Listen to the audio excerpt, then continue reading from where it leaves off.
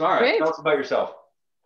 Yeah, so basically I've been in sales for almost 20 years now. It's a big passion of mine. And the last couple of years, I've been working with actually helping other sales teams to perform better. So structure, strategy, down to the nitty gritty, because that's basically what I really love, like the nitty gritty, all the details where you can really fine tune what sort of sales you go through. And I started with business to consumer, moved over to business, and lost 8-9 years has been within sales alignment programs, different sort of software to sort of help sales perform better.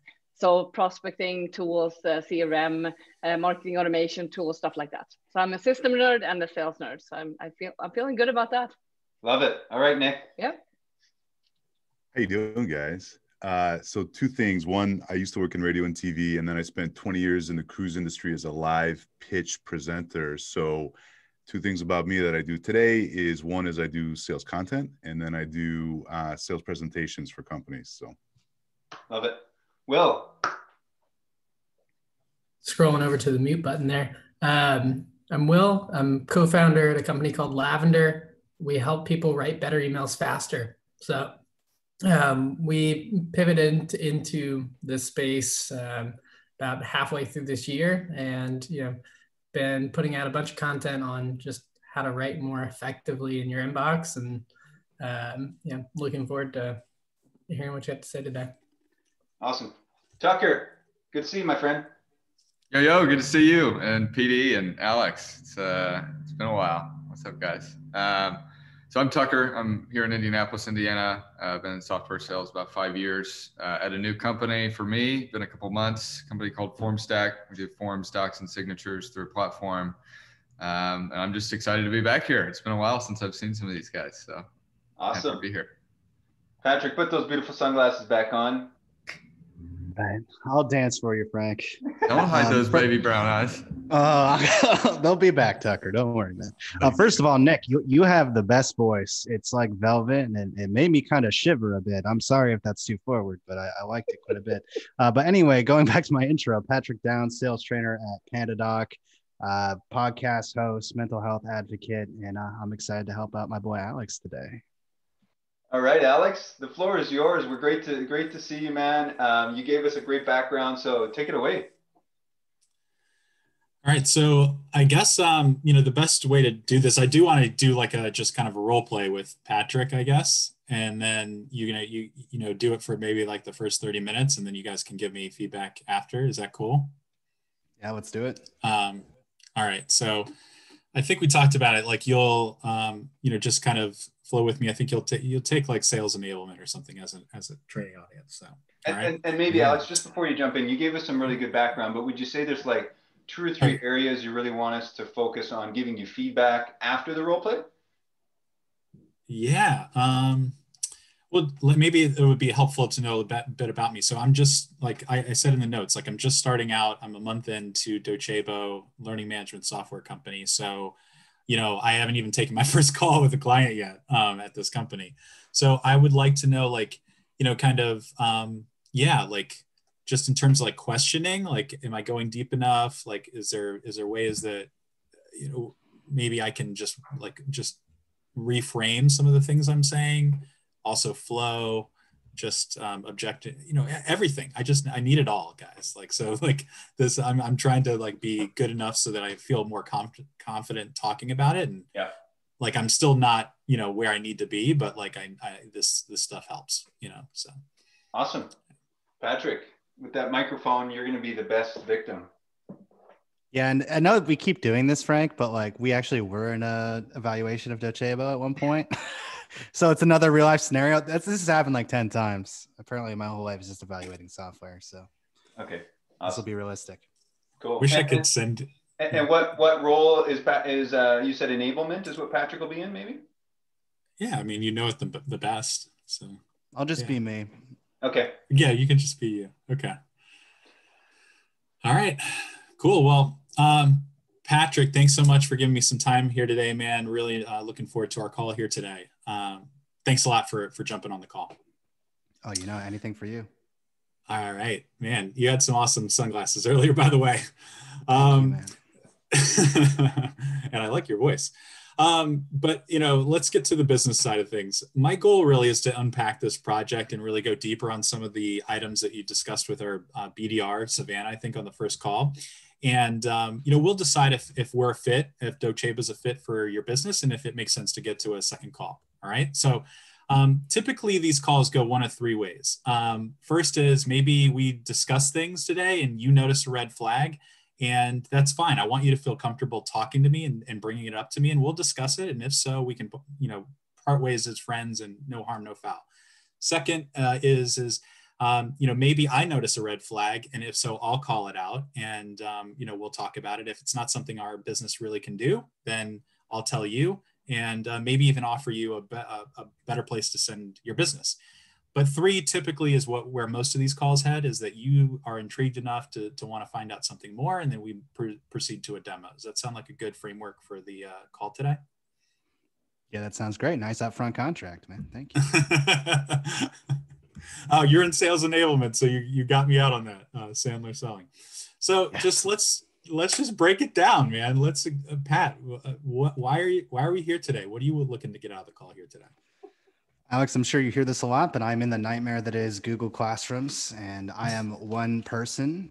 I'm the entire sales enablement department, which means that I have to be responsible for every team. We have 4 offices with the SDRs, AEs. There's 4 cohorts in the AEs. We have account managers and CSMs that I'm also responsible for. So I'm developing, onboarding, and ongoing training for these people. And I just have random crap everywhere. Some of it's in my Google Drive. Some of it is in my Google Classroom. Some of it is in a spreadsheet somewhere. And I just throw it at people and schedule meetings with them on the calendar and hope for the best. I don't really have a plan. And it kind of feels like I'm catching stuff on plates as it drops from the sky all the time. So I was suggested to look at an LMS by one of my bosses, and Docebo was one of the ones that came up. So I was hoping to learn about it today. Cool. So thanks a lot for that. I don't envy you being in that situation trying to catch all those plates. Well, let's talk about it. Can you, tell me what happens like when you're sending out all of those, you're just sending training to people and, hoping that they take it. What does that really look like? Do you have a way to tell if they've taken the training? No, I mean, what I do is I have a document that we actually have in PandaDoc that has all of the different resources linked, videos embedded into it, different text. And then at the end of the day, I do like a recap with them for where I sit with them for about an hour. And then I have a slide deck that I've built as recap based on that. And we'll do drills and role plays and quizzes together. And I guess the way I know they haven't taken it is if they don't know what I'm talking about. Yeah, it's just kind of anecdotal, right? Like you're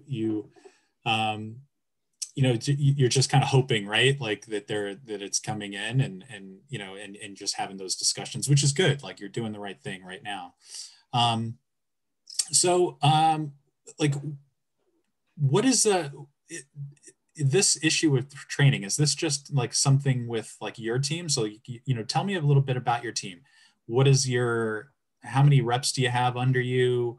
Like, what is like your size of account? Just can you give me a picture of your team itself and how they take training? I have about 150 reps that I train across the different cohorts. Our average deal size depends because we have transactional, commercial, mid-market, and enterprise teams in there as well. So it's anywhere from like a 3K deal to a 200K deal. Is about what we're playing with right now. The training obviously is going to be very different from like an SDR to an AE, but we're kind of delivering it the same way across the board. That's just like from a high level what's going on. Cool. Do you are there things you're noticing with the sales training team this year? Like what's really prompting you to feel like maybe training might be somewhat of an issue to address? Is there like an event that's happened, or is there anything that's causing you to think that maybe you need to look into this? I mean, it's because it's been just me. It's been pretty obvious. It's been a gap because 150 people under one person isn't great. And we are now investing in multiple other enablement resources. So I'm hiring 4 trainers and a senior manager And I think when bringing in someone that's more senior, they're used to using an LMS. So we're going to need that in place by the time we do that. Yeah. How's your team doing, like, towards your goals? Like, are you, have you, achieved your goals? What does that look like, just in terms of like attainment, win rates, and that sort of thing? Is it where you want it to be? Yeah, it's a little rocky. It's up and down. Like some months we're at 140% of our goal. Some months we're kind of just underneath. The conversion rates across the board are kind of an issue. We're having issues with reporting, actually. So even knowing like what the problems are has been hard. So like lack of data is another major problem we've looked at in the org. But from like a quota attainment level, it's been good. Okay. When you say lack of data, what types of data do you measure by? What would you like to, what's important for you to measure on? Probably like just like accurate funnel conversion metrics, like better data reporting in general for our top of funnel, especially has been a problem.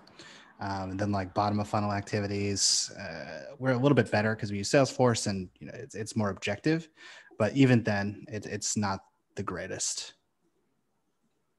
Okay. But right now, Salesforce is the system of record, right? With everything. Yep. Yeah, we'll sometimes export it like into spreadsheets and stuff, but yeah. Okay.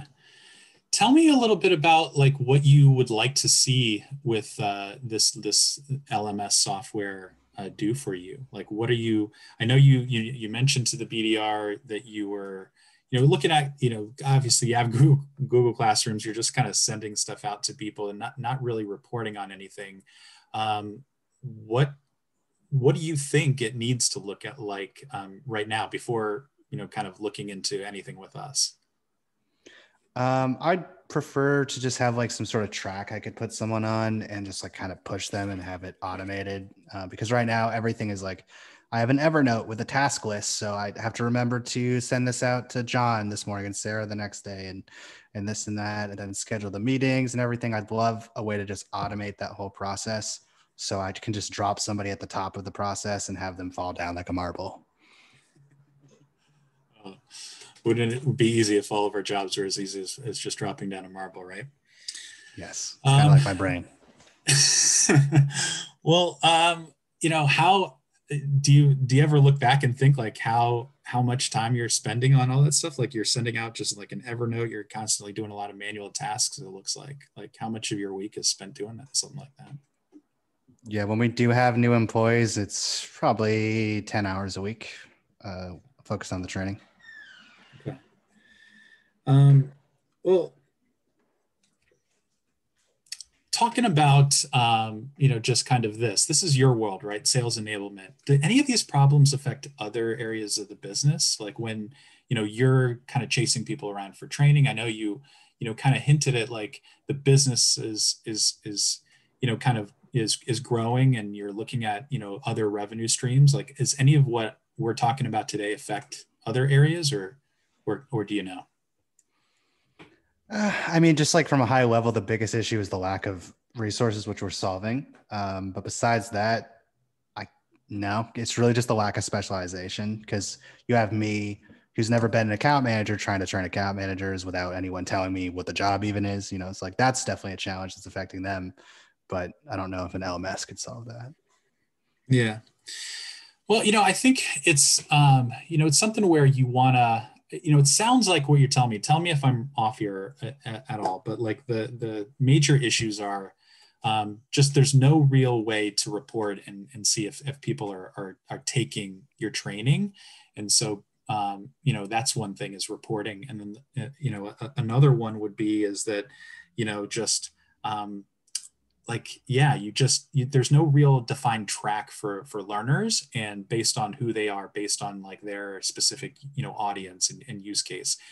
Am I right on those two things? Am I off at all? And kind of what the main drivers here are, or you tell me what your kind of main priorities are, because I want to focus on what's most important to you if we were to proceed to something further. Yeah, just the number one thing, and pretty much my entire focus is the automation piece, because okay. I can't, even when we hire more people, I can't have them spending time scheduling all day and like working through schedules and stuff. I'd rather just have a way to have everything pathed out for them so they can focus on building content and delivering content. Yeah. So, one of the great parts that our customers really tell us about with Docebo is that, when you use the system, right, wouldn't it be nice, right, if you could come into a system and the system experience really throttles to you as the learner? So, most organizations, the culture is top-down learning, like sort of like that. You have kind of a top-down learning structure, just not with the software to support it. Meaning, you have a training and you just say, go take it. And you're like, God help me that they take it. And like you said before, you said, we have a discussion. If they don't know what the heck we're talking about, then I kind of know that they don't take it, but there's no way to really track that. With this system, you could log into the system and set it up with different audiences so that maybe your people onboarding, they get one experience and they only see certain things. And that's based on who they are. And then it unlocks as they progress through more training and through their experience. So that's one thing. And you don't have to kind of think about it. The system does that based on, how you set it up in the beginning in your audience. Secondly, as it relates to automation, what I think we might want to focus on, we probably definitely want to show you, and you tell me if there's something specific on here, but that same experience, how it throttles to the user, same thing with the admin. So like you as a sales enablement, you could also see reports that are automatically generated based on specific users, and they're sent to your inbox like every Monday or every day, on who's taking the training and what and when. You're not like writing out all these notes in, like, what you say, Evernote. Like Evernote goes away. It would be like automated reports into your inbox. Would something like that help, or do you see something like that making an impact? What are the reports on? Yeah, it's an awesome question. That's a big question. They're on a lot of different things. We have 30 different custom reports you can go through, and there's automatic kind of at a glance reports. But like high level, you can see that's also just kind of something that really separates us in the market, is the level of reporting. So you can get beyond just like did someone complete a course? You can get really granular. Did certain questions? Where did people fall off? You can get things like at what point in the process did people stop? Like, what are their assessments? Like, you can really track assessments. So instead of just kind of having a conversation and kind of telling in a conversation if someone didn't get what you were talking about, you'd see really granular assessment level data, not just did someone start a course. You could see if they actually retained it and it seeped in. Right. Gotcha. But, something like that is something we would want to show. And I would take your lead in diving through what reports really matter to you. Cool. So I got a question. Yeah. We're looking at like 10 of these, right? If I was just to say, like, what is your major standout compared to like a Lessonly, what would you say? I would say, Lessonly is it's a great software for certain use cases. Typically they and all there's 700 or so LMSs out there. There's a lot. They mean a lot of different things to different people. They focus really primarily on the internal use case. Where that is with you today. So like training your learners, onboarding learners. But as you grow and maybe offer, if PandaDoc ever wanted to sell training externally, maybe in an e-com space, or even certify your partners that use PandaDoc in being like a certified PandaDoc partner, that's where we would step in and fill that void in terms of allowing you to grow and offering you more than just kind of an internal model. But again, I mean, it's really just about how you would use the system. And that's really kind of where, but we offer you a lot of, I guess you could say, flexibility with that, and also your different audiences, a lot of customization around audiences, automating that experience with that, and not just focusing on kind of like an internal use case. Gotcha. Okay, from like just like an internal point of view, then, like just from helping out the people that are onboarding into my sales programs, what do you say you guys do better than Lessonly? I mean, what did you like about them? Like, you've had a demo with them? No, I have not. I just need to like be able to take a short list back to people, and we know that Lessonly is like on the top of the stack. So like even from a bandwidth perspective, if I'm going to do like a full evaluation, I just want to know high level what's different. Cool. Yeah. I mean, really, like, I think it goes back to like why is Lessonly at the top of the list, and what it is about them. But, we compare, on specifically on a lot of different things. But like I said, I think people really come to us because of our experience, whether it's Lessonly or any competitor for that matter. People come to us because we put a lot of really thought and care around what learners experience when they're in an LMS and how that's automated. And when you see the system, I think you see those clear differences when you see us side by side. All right, cool. What's next then? And I think at this point, man, I think you gave me enough information. Look, I like to land on a nice quote. Like, Ben Franklin once said, tell me something and I'll forget. Teach me something and I'll remember. Involve me and I'll learn. So with that said, Patrick, would you like to learn something and be really involved in a demo, maybe like later this week or next? I mean, that was a baller line. I got to tell you, that was amazing. Yeah, of course. After that, how can I say don't involve me? I don't want to learn. Yeah, let's do next week. All right, let's do it, Patty. Bam. Tawny. Awesome. All right, let's give some feedback. I want to make sure you get as much feedback from the group here because, we're done, right, Alex? That was yes. Thank awesome. you. Thank All you. right. Thank you. Sara, you're first. Great. So I have a lot of different feedback. That's more on a detail level. Obviously, I could tell that you weren't really that knowledgeable in the different competitors out there. Like you didn't have that really like strong base where you know exactly what actually differentiates you. When I don't have that, I normally do, but once you're new in a game, you sort of don't have that to the full extent. I always sort of retreat back to you get me in the implementation to support you to actually get your goals done. I had a few questions. I don't know how the feedback process works, so I'm just going to dive into sort of questions that I thought you missed. It's free form, Sara. There's no real structure here. Just okay, good. So basically, tough guy. You can't hurt his feelings. Okay, that's good. I'm not going to try to either. I just want to sort of give you some input on the detail level.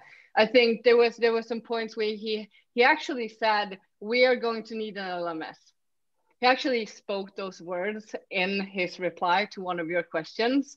And I would pick that up instantly and say, why would you say that? How are you thinking there? Can you elaborate? Because you need to understand why he's even looking for this sort of system. If you take away the saving of time, does he actually want his people to learn something? Or does he just want to make sure they watch the material? Or does he actually just want to be able to report on it? Like, what is his actual need here? Why would he say that? Because obviously he's already sort of landed in the experience idea that he wants an LMS, but why? Like, what is the point besides saving time? Because that's not really a strong value point to choosing you over someone else. So that was the feedback I had. Like when you heard that, I would have picked that up and sort of just like, why would you say that? What is it you actually feel like you would need? Why would you need it? Because obviously he was going to recruit some people. And he was going to, because they were experienced with LMS, like they would need it. Like that's not really a value point either. So I would dive into that one. I would also ask the question again, do you want the teams to actually evolve their knowledge? Or what would it mean for their success? If they succeed better in learning these skills and actually applying them, what would that mean for you in your role? And I also missed the question that I actually always ask in any sales call, whatever I'm selling is, what is your main KPI? Like, why would you be fired if you didn't achieve next year? Like, because that's basically the only thing that's really important for him to actually achieve.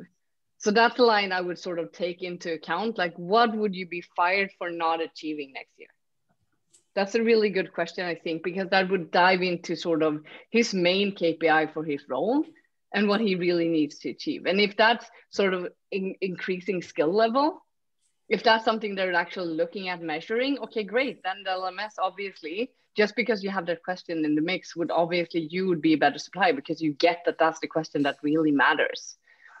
I would also ask sort of what kind of impact he's looking to get. Like, what are you really looking to achieve? Again, looking for them to learn, increase their skills, or just report, save time. Like, what is the actual reason why you would actually use an LMS instead of sending out Google sort of videos and stuff? And actually also looking at the different suppliers that are out there, and always have a backup line when you don't know the other supplier, to always be able to say sort of it's our onboarding. Like, we make sure you actually get the results you need. Like, that's what differentiates us. And then obviously that needs to be true though.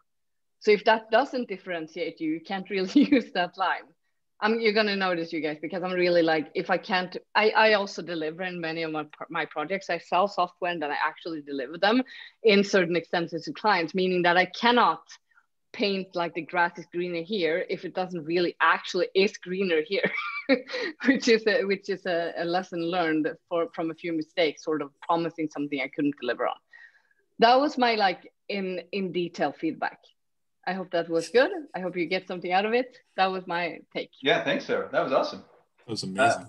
Nick, I think I said we want some. Anything I did well, Sara? Do you want the good feedback? Yeah, I actually have one more thing I would change. And then I can say one more thing that you did well. I actually did some notes while you were going through it. Okay. So another word change, you opened up really well. Like the opening line, sort of the opening statement was really strong. You said basically this can go 3 different ways.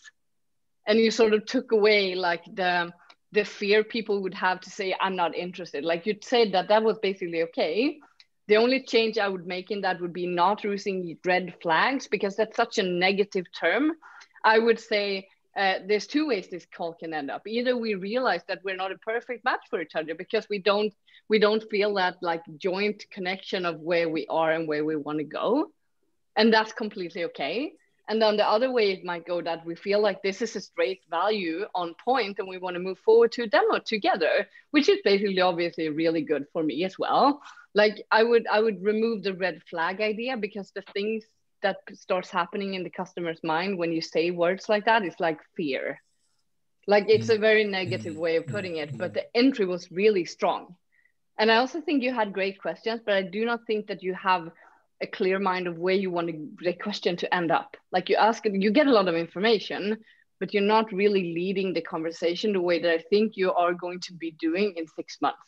Like this is all about getting to know the process. You have a really good, like you get people to feel really comfortable. You have a good structure. It's all about sort of the end goal of the conversation. That's not really clear. And it's not really clear to you. I think that's why, because you haven't done this enough with this specific platform. Yeah, thanks, Sara. Okay, Nick, what do you have? You know, there is way more B2B sales experience here than I've got by far. So I'm going to come at this from a slightly different perspective. So let me ask you, Alex, is this your setup? Is this, if I hop into a Zoom with you, is this what I'm seeing? In terms of a discovery call? In terms of like, my background. What you're wearing, the ear pods, the background. No. Probably not. No, I just thought 5 on Friday. I'd throw in the but earpods, yes. But like I would be casual. Like I don't get like collared shirted. I don't know. I don't know. I haven't had a call yet with a client, but I probably wouldn't put a sweatshirt on. I don't know. We'll see. So if I'm having a client call, I've always got a collared shirt and a jacket just at the ready. And you know, my point with that is that we're living in this Zoom world and everyone's wearing, you know, t-shirts and who knows what kind of pants they're wearing. But the reality is that this is still a business conversation, right? And I still want to see the credibility coming through the screen, because if no one else is, you really position yourself differently with that, right? Second thing is that I wouldn't have the earbuds hanging out. I would have a headpiece like Tucker or Patrick has. And then what's behind you is really important. People kind of miss that, but how are you set up? How is your lighting? How are you lit? Because I'm not seeing, you know, you're very authentic and engaging. And that's something I can't teach, but it's masked a little bit because it's so dark, right? So how are you lit? Just some things to think about as you position your setup. Now I'm going to play you for a second. Patrick, it's a pleasure to meet you. How are you today? I'm good, man. How are you doing? I'm fantastic. Do you prefer Patrick or Pat, or I heard Alex call you Patty? Is that a nickname? You can call me Patty. Whatever you want. Hey, it's Nick. I'm just here to have a conversation with you. I pulled up your LinkedIn real quick just before we hopped on the call. It says USA, but you don't have a city. Where are you based? I'm based in St. Pete, Florida. Oh, that's a nice place to be. That's a nice place to be. Are you a Rays fan? Yeah, I have to be. So yes. You have to be, but it's kind of tough being a Rays fan. It is. Right. I know what you did. You got my Toronto Raptors. You got my Toronto Raptors for at least the beginning of the season, because they're playing out of Tampa right now, right? They are, yeah. Fantastic. Hey, listen, one last thing before we get into it. I noticed you're wearing a Chili Piper hat. Have you converted over to Chili Piper? I do use Chili Piper. I'm on their customer advisory board. Oh, interesting. Are you really? So a few people yeah. have brought it up to me recently, and I'm starting to explore it a little bit just to see if that's something that might be valuable to me. What's your favorite advantage with it, Pat? They make it so you can completely make it even when you're passing opportunities to different reps. So everybody gets the same amount of opportunities. It kind of stops the infighting on the sales level. Like, oh, they got more ops than me this month. We could use that on our side. Okay, I'm definitely going to dig a little bit deeper. Last question. I noticed on your LinkedIn, it says that you're the co-founder of 5 on Friday, but it says you're the funny guy. You're going to make me laugh today? I hope so, man. I hope so. All right. Good stuff. So what I was trying to do there, Alex, that's wow, dude. Holy crap. Well, so this is interesting. I'm like 6 weeks into this online world. I was an executive in the cruise industry for a long time. And what we did was B2C, right? I had to build engagement. And if you've ever cruised and you get on a cruise ship, you get on, you're like, wow, this ship is amazing, right? And there's a spa and a casino. And if you're coming from, not from St. Pete where he is, but if you're coming from Sweden with Sara, it's like, oh my gosh, the sun, look at the sun. So we were so focused on building rapport, right? Because I've got to get you into, there's 12 revenue departments on a cruise ship. I got to get you into mine and thinking about what I'm selling you, which is duty free. So building that rapport is, as I get into more and more B2B conversations and I'm seeing the process and what's laid out, I just see an opportunity that I think is missed of rapport building really quick. Because what I want from Pat in that 2 minutes, what I'm trying to get from Pat is, he said he's got 10 things, right? I actually wrote down, because that's typically they're looking at 10 things. I want to build the relationship as quickly as possible with Patrick, that I'm into the top 3, regardless of whether I'm the right application or not, right? I want him to be my champion on their side. I want him feeding me information. I want him saying, well, you know what? With Lessonly, they had these objections. How would you counter that? Right? Because I've been in that situation. I did a brief experience in B2B where I've built such a good rapport that they're like, oh, Nick, so listen, I really want to help you out with this. So ABC, right? And that gives me all kinds of ammunition and completely changes the structure of the conversation. The only thing I would say, one thing you said when you were trying to book the next call, you said, maybe would you kind of, hey, I'd be like, hey, Pat, man, listen, I'd definitely love to get on a discovery call with you. How's next Tuesday at 11 o'clock? Are you free? You want to check your calendar? That's all I got. All right, Will, the baton's in your court. You better have a sweet, buttery radio voice. Also, Pat, I'm in St. Pete, so we should link up sometime. Yeah, dude, 100%. Dude, I'm in Palm Harbor, so I didn't know that. Whoa. See, look at that. So actually, Nick, your points on rapport building are really interesting. So Gong has put out some research around this where they look at like, how did the call start? Did they get straight to business? Did they like chit chat? And what they saw was most people, when they were doing that rapport building, actually hurt their deal flow as far as like moving the deal to the next stage. But I think it comes down to the point of like, people are trying to force it versus like doing it in a very natural, authentic way, like Nick just did there. This is like, if you do it like Nick did, it's certainly going to work for you as far as like setting up that conversation. Something that you did really well in that early stage was you set the agenda. You basically set my expectations for what I was about to hear, what I was going to get out of the call, and what the next step was. And then at the very end, you asked for, is that what you were expecting to get? Which like, makes me feel like I'm in control, even though I'm not. Nick, Sarah, you were talking about a couple things in the conversation that I think about all the time at Lavender, which is like the tonality and like the how you were presenting the information. So like in that agenda, like some of the messaging was a little unclear and you were kind of wishy-washy, and like I kind of faded out from like understanding everything that we were going to go through. Similar to like the question track on like like the workflow, right? It's like you nailed questions on the workflow, and like at a certain point I was like almost overkill on like workflow questions. It's like, are there opportunities where you can simplify the questioning and get to a point of just like, I've identified that there's a problem here, and then very simply offered up like, we have a solution for that. So like with the Lessonly thing, for example, when we were going into like, how are you different? You're probably actually extremely comparable on like the functionality of the internal thing. And so the way you presented it was very much so like, yeah, they're better than us at the internal level, but we've got external capabilities that they don't have. When in reality, it should have been like, yeah, we do the same thing that they do from an internal perspective, but we also have the ability for you to bring in partners and external parties into that training program. Is that something that's important for you?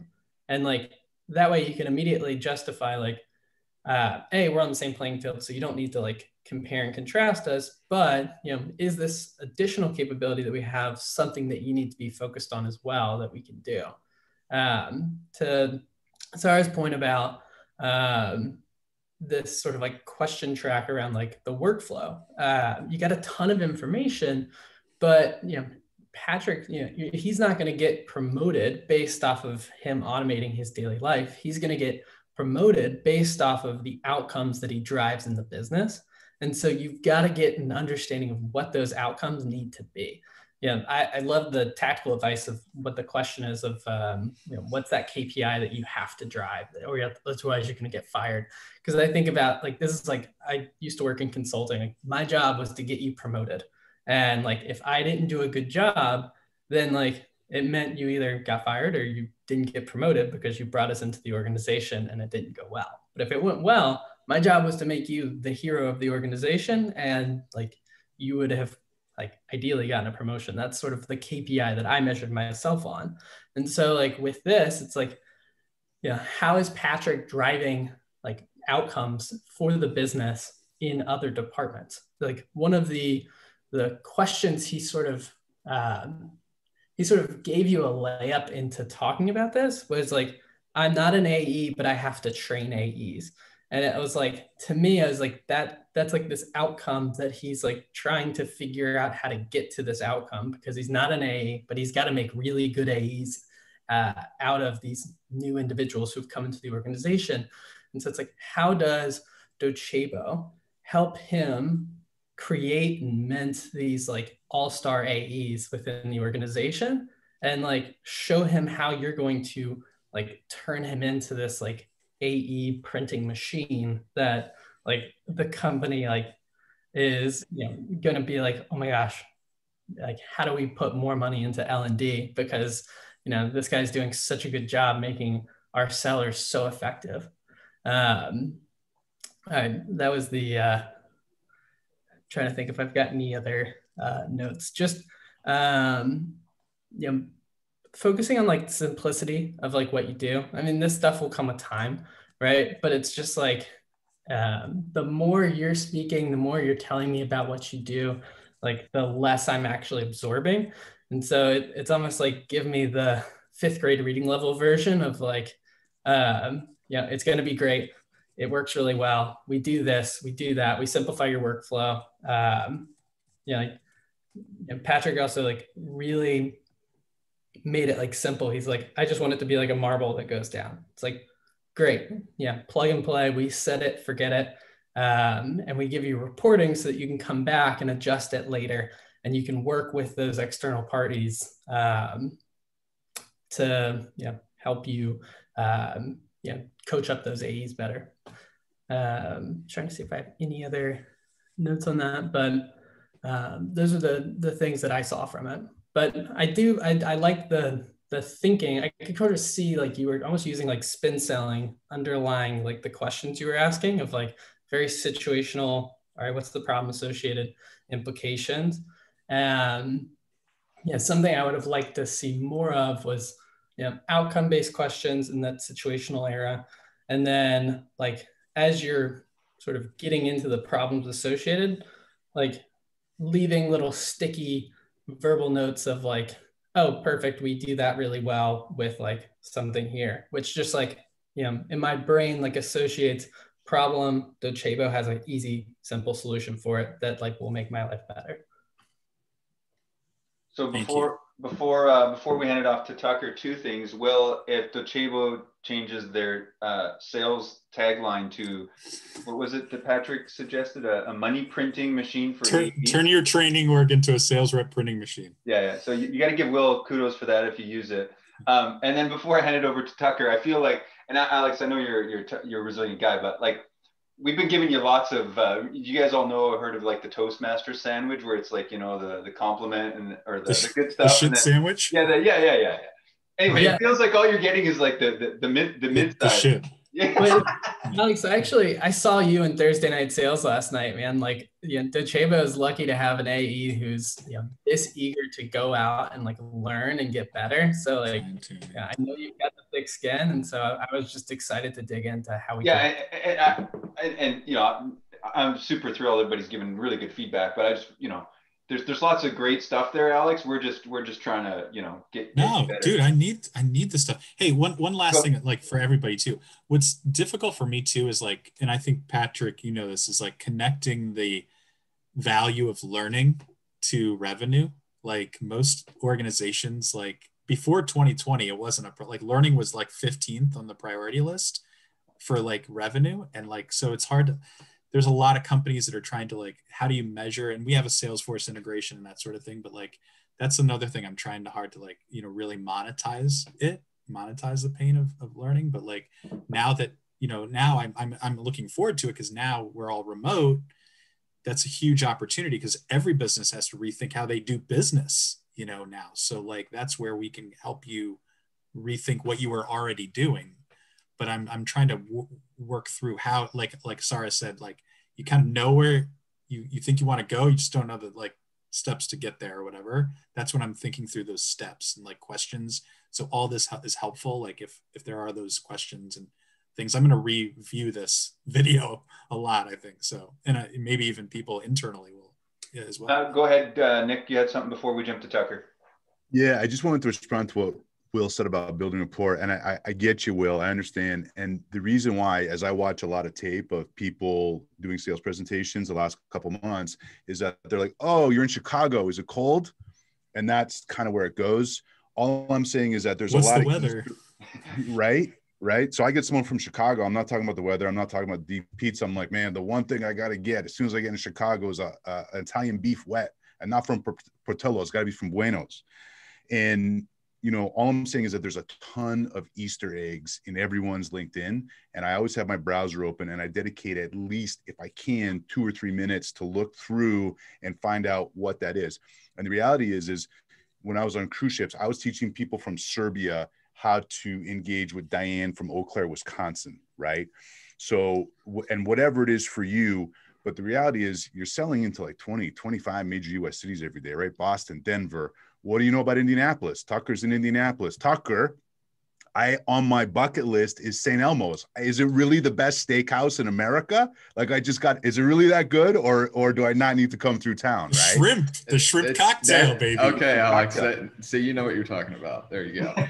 Shit'll burn the hell out of your nose, but it's great. But that's all I'm saying, Will, is that I think it's because people do something so basic, and there's just an opportunity if you really dig deeper into it. That's all I want to say. I'm gonna shut up. Dude, that's awesome, Nick. Tucker, tell us about the steak. I'm joking. Medium rare every time, filet, with some shrimp cocktail on the side, baby, and we're good to go. All right, I'm just going to leave and go get some shrimp, actually. No. Okay. So I think everybody had really great points here. I want to go back to something you actually said like a minute ago, hard time of articulating the value of learning. I don't think that's what you should be focusing on as it relates to like you needing to explain that to him. You need to pull that out of Patrick. So what I mean by that is he gave you some clues in the beginning. Hey, I'm having trouble with top of funnel activities. I'm having trouble with bottom of funnel activities. What does that mean? Is that cold calls? Is that closing? Is that discovery? What does that mean, Patrick? And then it's like, okay, yeah, you know, our discovery is really bad. When I know that a rep does X, Y, and Z, you know, that leads to a better outcome for us. Okay, how do you know that? And why are they not doing it today? Well, you know, when they get onboarded, they may or may not have missed that in the beginning. And you know, then it becomes bad habits that, you know, are just driven all the way down through the sales floor for multiple years to these reps until I go and fix it. Okay, so what would fixing that problem do if we did it right up front during their training? I never thought about that, but I know our close rates go up when they ask these questions in discovery, right? And you kind of just that push and pull there with, you know, what does learning mean to you? Well, what are you trying to accomplish? Like, what's the problem at hand? And I would imagine PD has a good understanding of, you know, what learning means to him as it relates to his current problems, at least some of the impact that you can have. So I think that's super important. I'm new in my role. I'm 6 weeks in. I know we started kind of around the same time, Alex. So I'm kind of going back to the basics. So some of the things I do before a call is 3 customer examples, 3 things about the company that I know, and 3 things about the person. So when you're trying to build rapport, you have 9 touch points that you can hit off. If you do a swing and a miss on baseball, okay, well, hey, I saw that you were a customer advisor at Chili Piper. What do you think? I saw your hat as well. It's pretty cool. 3 customer examples.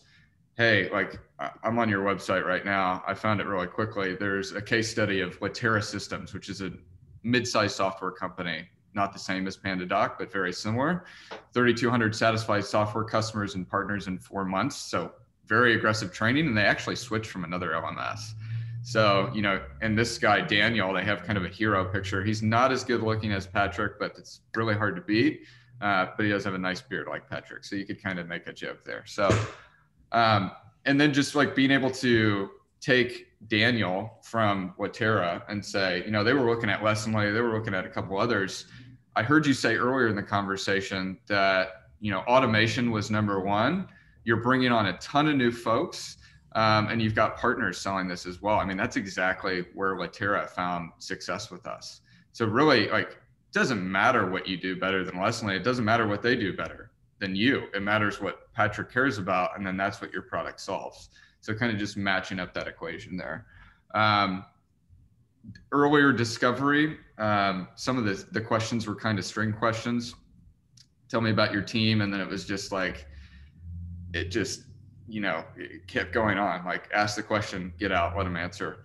And then that discovery that you do is then going to give you all those answers down the line when like Patrick's like, all right, I'm going to see what this guy knows about Lessonly, about, you know, what problems he's solving. It's really, really hard to answer that if, you know, he doesn't give you the recipe, which you got to get out via questions. So you did a decent job painting a brighter future at the end. I think, you know, with more information, you could do better than that. And yeah, writing off automation. You talked about Evernote going away, automated reports to your inbox. Like one question that PD asked that I loved was, what do reports do? And my question would be, what do you want them to do, Patrick? Not, well, we do all sorts of reports here and there. And he's like, I want to know something specifically here. I don't know it yet. So kind of tossing it back at him. So lots and lots there. Alex, love you, man. You know, early in the role, I'm being critical as you asked for, but appreciate it. All stuff I know. I just didn't say it in the moment. So you're good. It's all good. Go ahead, Sara. Yes, I'm gonna unmute. So can I give you a suggestion? I mean, every time I'm new in a role, what I would always do is actually, because being able to speak to cases, like Tucker just mentioned, like I would mention a few cases, sort of be able to talk about them. To be able to do that, you have to talk to a few clients, like actually talk to them, like the real clients, not just the person who sold to that client, but actually talking to the clients and asking a few questions. Like, how did you experience the onboarding with us? What did you get? What kind of values did you get? Just set up a few calls with existing clients. Just like, I just started this role. I just want to understand the values you picked up from using our platform, because I'm trying to understand how to better help clients become heroes in our organization. Could you help me out? Like, most clients are pretty good at just saying like, yeah, let's jump on a call. That is a suggestion I would really recommend, because at this point, it's hard to draw the storylines of clients when you haven't really gotten the stories from someone who's actually a client. That was just an idea. Thanks. It's funny, we have a bunch of customer stories, and I prepared one for this and it just didn't present itself. And I was like, just preparing for this one story, and you just didn't really fit, and I didn't use it. Like, I would talk to them either way, because whatever happens in that conversation, it could end up with you getting 2-3 leads of new clients you could call up straight away after. Like, it could always end up with that sort of situation. Like, if you would say, do you have any like companies you know of that needs this, that you could recommend, that I could just pick up the phone to? That could end up in meetings anyway. But you need to get the story from the client, because I feel like client stories that are documented, they're not really like emotionally there for you, because it's not your story. But once you talk to the client, you can make it your story, and then it becomes more genuine. I think one of the things that I realized now that we've had the conversation here is that you guys are all basically in the States and Canadian, right? Like, most of you are not in European area. Swedish sales and Nordic sales, European sales, I would say is a big difference. It's just interesting to hear, because you guys are talking about sort of rapport, and you're talking about like discussing with the client on a point where you want to make friends as well.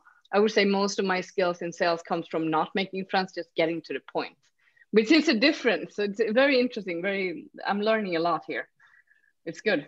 You sure you're in so Sweden thank you for that. Germany? Sorry? I said, are you sure you're in Sweden and not Germany? Getting right to the point. I know. But it's probably because I'm more of a straight to the point person. I'm more of a process. I don't really like people. I like processing and getting in line and getting KPIs happening.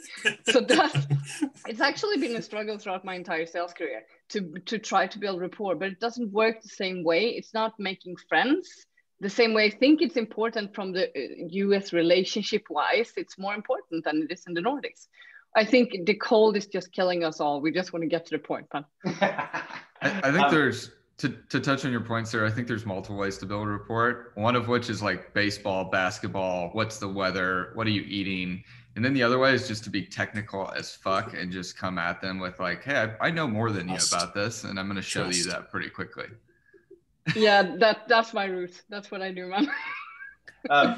Solutions engineer. I have one piece of feedback. So, I mean, obviously lots of great feedback from the folks. And I can't remember who kind of mentioned this, but somebody mentioned like, maybe it was Tucker painting a picture. So I felt like early on, like there's the concept of the upfront contract, which I don't disagree with, but I felt like you could have maybe done a little bit better of like helping Patrick like understand. So maybe it's relating through a story saying, hey, you know, we think this is a similar size client. Look, I'm going to ask you some questions, but here's like, I'm going to walk you through some questions and help you like paint a picture of how like PandaDoc could be using this, and then come back to that in the conversation. So kind of say, hey, remember we talked about this?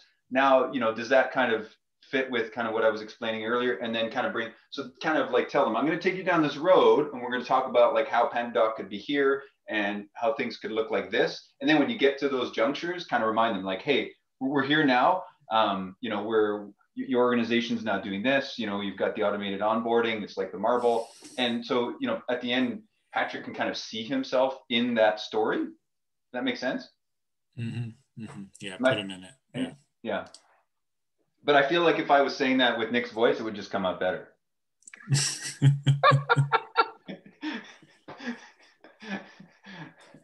I mean, it sounds like, you know, Alex was like, Nick, do you want to be on my disco call? Because you did the rapport building really well. Dude. I kind of forgot it was a role play for a minute, Nick, and I was just like, man, this guy's a great dude. Like, we should be friends. You know what? It's funny, just because quick rabbit hole, what Sarah was talking about selling in the Nordics. You know, I grew up in Canada, but I live in the US, and it took 2 years selling to Americans to understand that it was okay. They want 45-second elevator. Yeah. Listen, it's capitalism. What you got? I'll listen. well, you better hook me in 45 seconds, right? So that was an adjustment. But even, you know, like when I sold on a cruise ship, 80% of my market was American, but then 10% was European, 10% was Asian. And, you know, I would sell someone, and a lot of people I talk to don't realize this, but you guys, I'm sure I'll do. But if someone is from China and then someone from Japan and someone from Korea, a lot of people put those into a category. But the reality is they all have a completely different sales process, right? And that's where I go with like the regionality of Americans is that, and I'm now I'm a very Americanized Canadian, very proud American. But the point is that someone from Denver is going to have a different set of asks and a different temperament and a different whatever than someone from St. Petersburg or someone from Seattle or someone from Memphis, right? So people don't think of it that way. Like, especially a lot of non-Americans are like, well, Americans are all the same. I'm like, oh my gosh, it's so regional. You don't understand. So anyway, again, I'll shut up. No, it's good. It's good. Well, listen, I know we're at the top of the hour, so I'm sure some people have to jump. Any like final thoughts from anybody or question, Alex, you have, or this is great. I really appreciate you guys carving out time. Sarah, I know it's the end of your day, but this has been really great. How do I get gray hair like Will? That's what I want to know. It's stress, man. It's all stress. Well, I feel like Will's probably sorry, Will, I don't want to call you up, but you might be like the youngest guy on the call. I don't know. I'm 30 now, so. Oh yeah? Okay. Yeah. Okay. Tucker's the junior. I remember being 30 and pretty. If I don't shave, or if I shave, I look like I'm a child. So I have the beard. That helps. Let's all invest in like shaving products for Tucker because he's going through a COVID hole down there. I'm just happy I don't have the shaving problem. I'm just happy I don't have that. Yeah. Not as much though. Not as much, yeah. Awesome. Some love people, but don't have to shave. I mean, you're good. Beard looks great, Tuck.